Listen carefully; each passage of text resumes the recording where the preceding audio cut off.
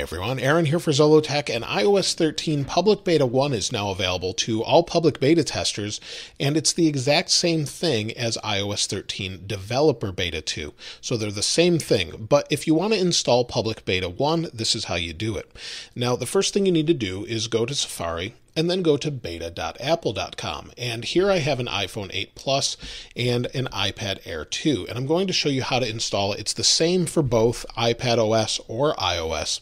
And once you're at beta.apple.com, you need to either sign in with the Apple ID you signed up with or scroll down and tap Sign Up.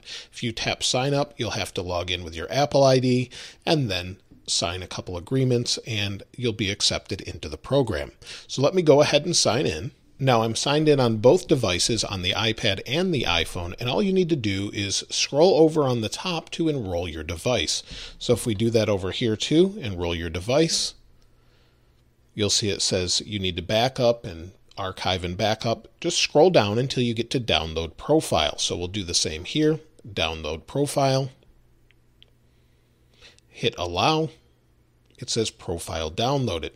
And then what you need to do is go home. So if you go home, go back to settings, then go to general, scroll down to the bottom, go to profile, tap on the profile, and then tap install. Now put in your passcode. You'll need to hit install again, and then again, and then it's going to ask you to restart. So go ahead and restart. Now the iPad is very similar. We'll install the profile, again put in the passcode, install, and restart.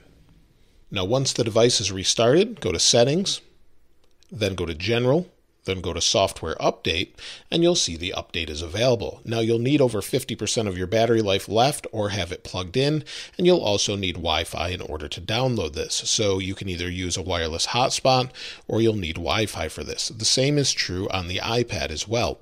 So just check for your settings, install, and then you'll have iOS 13. Now if you are on the beta like this XS Max is, what you want to do if you're having problems is go to the feedback app and report your feedback.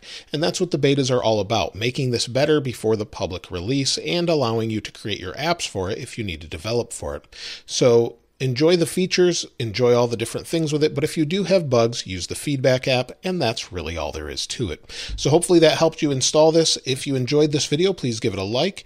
If you'd like to get your hands on this wallpaper, of course I'll link it in the description as I always do. If you haven't subscribed already, please subscribe and hit that notification button if you'd like to see more videos like this right when they come out. As always, thanks for watching. This is Aaron.